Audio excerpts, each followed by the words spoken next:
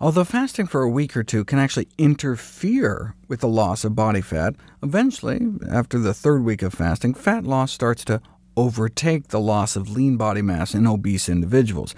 But is it safe to go that long without food? Proponents speak of fasting as a cleansing process, but some of what you're purging from your body are essential vitamins and minerals. Heavy enough people can go up to 382 days without calories, but no one can go even a fraction of that long without vitamins. Scurvy, for example, is diagnosable within as few as 4 weeks without any vitamin C. Beriberi, thiamine, or vitamin B1 deficiency, may start out even earlier in fasting patients, and once manifest can result in brain damage within days, which can eventually become irreversible.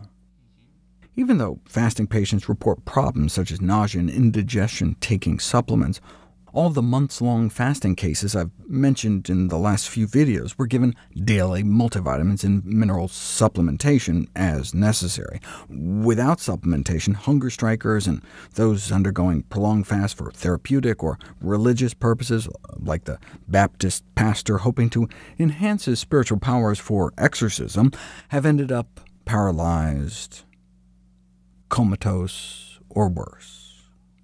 Nutrient deficiencies aren't the only risk. Reading about all the successful reports of massive weight loss from prolonged fasting in the medical literature, one doctor decided to give it a try with his patients. Of the first dozen he tried it on, though, 2 died. Now, in retrospect, both of the 2 patients that died started out with heart failure and were on diuretics. Fasting itself produces a pronounced diuresis, meaning loss of water and electrolytes through the urine, and so was the combination of fasting on top of the water pills that likely depleted their potassium and triggered their fatal heart rhythms. The doctor went out of his way to point out that both of those who died started out in severe heart failure, and both had improved greatly while undergoing starvation therapy. Small consolation, since they were both dead within a matter of weeks.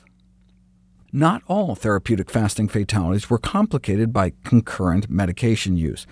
At first, he did very well and experienced the usual euphoria. His electrolytes remained fine, but in the middle of the 3rd week he suddenly collapsed and died. This line of treatment is certainly tempting, because it does produce weight loss, and the patient feels so much better, but the whole killing people thing must make it a very suspect line of management. Contrary to the popular notion that the heart muscle is specially spared during fasting, the heart appears to experience similar muscle wasting. This was noted in the victims of the Warsaw Ghetto during World War II in a remarkable series of detailed studies carried out by the ghetto physicians themselves before they themselves succumbed.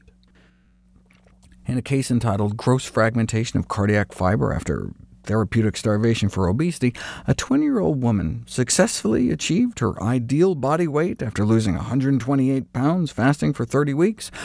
After a breakfast of 1 egg, she had a heart attack and died.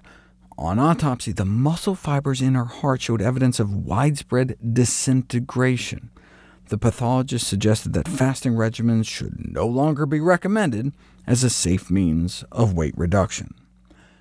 Breaking the fast appears to be the most dangerous part. After World War II, as many as 1 out of 5 starved Japanese prisoners of war tragically died following liberation. Now known as refeeding syndrome, multi-organ system failure can result from resuming a regular diet too quickly. See, there are critical nutrients such as thiamine and phosphorus that are used to metabolize food. So in the critical refeeding window, if too much food is taken before these nutrients can be replenished, demand may exceed supply, and whatever residual stores you still carry can be driven down even further, with potentially fatal consequences. That's why rescue workers are taught to always give thiamine before food to victims who had been trapped or otherwise unable to eat. Thiamine is responsible for the yellow color of banana bags, a term you might have heard used on medical dramas, used to describe an IV fluid concoction often given to malnourished alcoholics to prevent a similar reaction. anyone with negligible food intake for more than 5 days may be at risk for developing refeeding problems. Medically supervised fasting has gotten much safer now that there are proper refeeding protocols. We know what warning signs to look for, and we now know who shouldn't be fasting in the first place, such as those with advanced liver or kidney failure, porphyria, uncontrolled hyperthyroidism, and pregnant and breastfeeding women. The most comprehensive safety analysis of medically supervised water-only fasting was recently published out of the True North Health Center in California. Out of 768 visits to their facility for fasts up to 41 days, were there any adverse events? Yes, 5,961 of them, but most were mild, known reactions to fasting, such as fatigue, nausea, insomnia, headache, dizziness, upset stomach, back pain. They report only 2 serious events and no fatalities. Fasting longer than 24 hours, and particularly 3 or more days, should only be done under the supervision of a physician, and preferably in a live-in clinic. In other words, don't try this at home. This is not just legalistic mumbo-jumbo. For example, normally, your kidneys dive into sodium conservation mode during fasting. But should that response break down, you could rapidly develop an electrolyte abnormality that may only manifest with nonspecific symptoms like fatigue or dizziness, which could easily be dismissed until it's too late.